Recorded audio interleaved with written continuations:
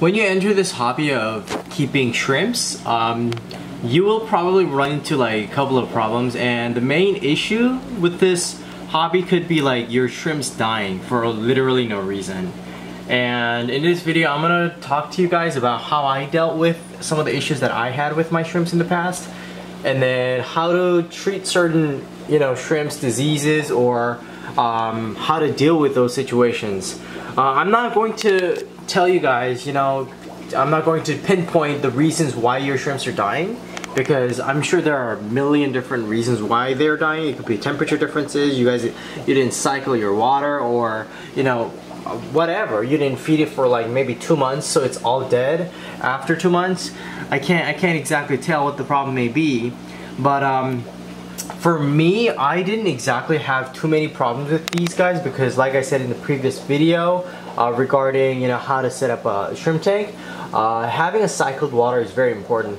And before getting into this hobby of shrimps, I was a guppy breeder. So I had my troubles with my guppies, and I realized how important cycling your water is, essentially. So look at these guys. So these guys literally have no problem living in 10 gallons. There's probably 50 of it, but because I have a sump filter connected to it that's 30 gallons, they are able to proliferate in here. They breed and they do all the things that they used to do in my 75-gallon tank. Now that's now filled with my just a couple of cories and 1 crayfish. So I just wanted to let you guys know that cycled water is very important. I can't express this like enough, but if you read all the information on Google about how to properly care for neocaridina shrimps or caridina shrimps, whichever type of shrimps you keep, the first thing will be to making sure that your water is properly cycled.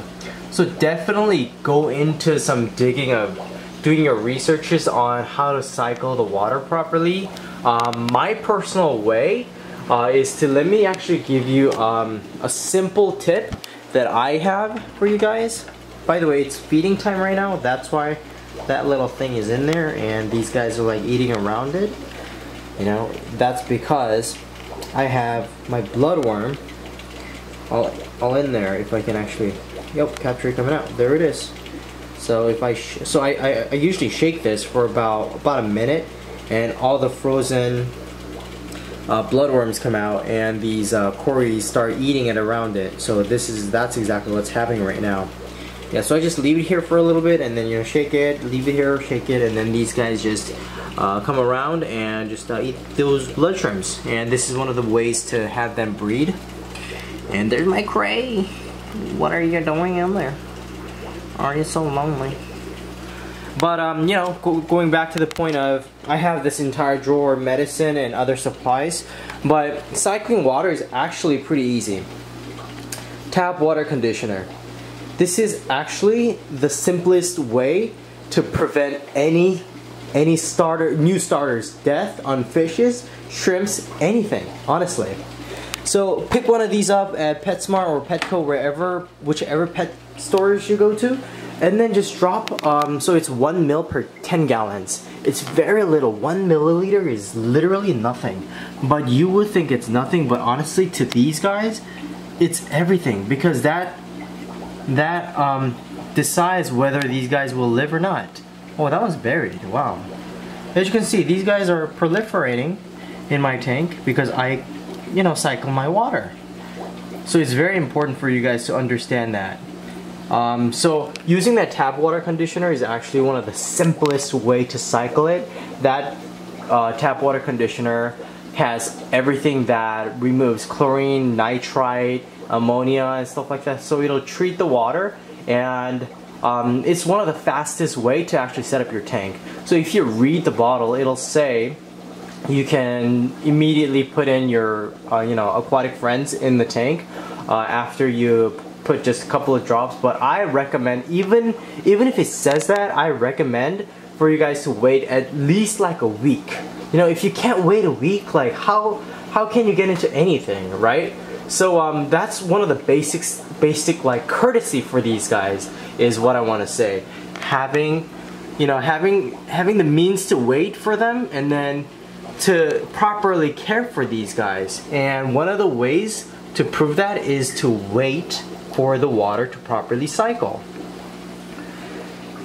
After having your water properly cycle, you'll probably put, you know, a couple of fishes or shrimps, whatever you want in the fish tank, and you know, they'll do pretty well. So, and I guess the temperature isn't exactly something that you have to worry about with most of the starter pack fishes and shrimps.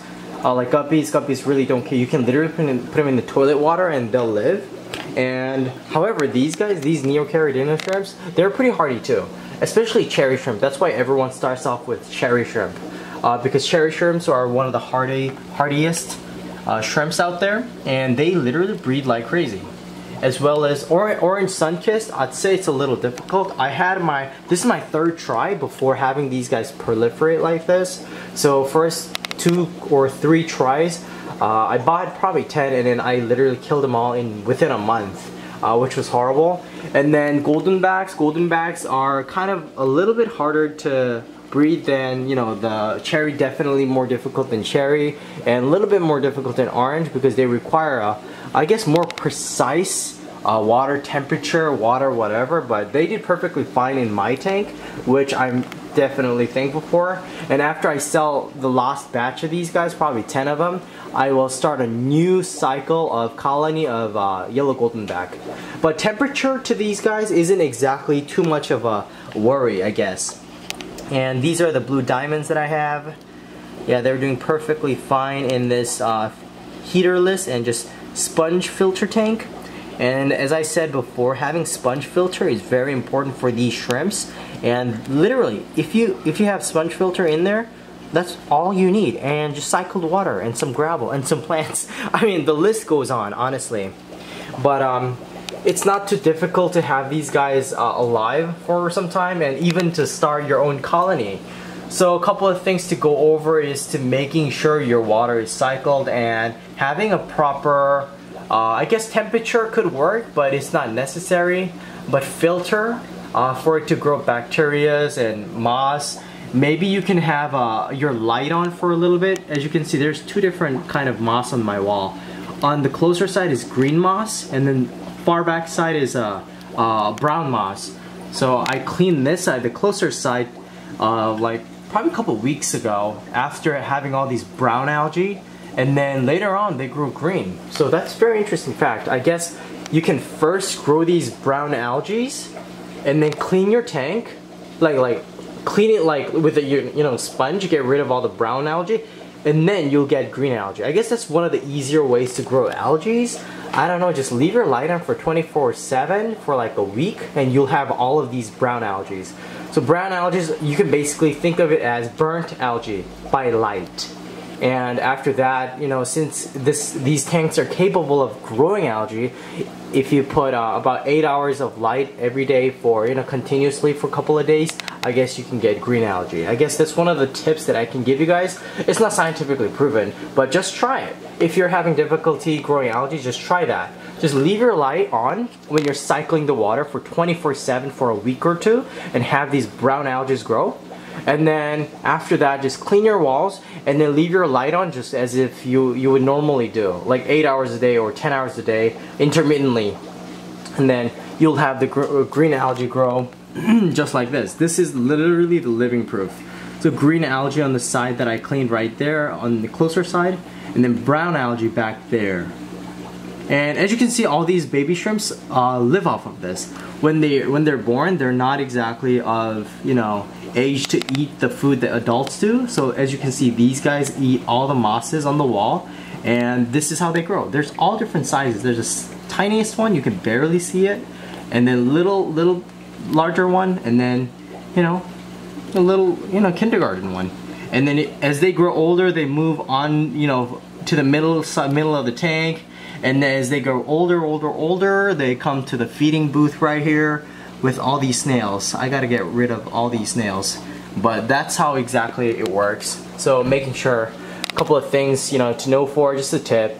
And if you guys have any questions regarding any of these Neocaridinas or even Caridinas, I'll do videos on Caridinas, these guys right here, later on. but I think right now it's best for me to explain the neocaridina process, because caridina is a whole different story.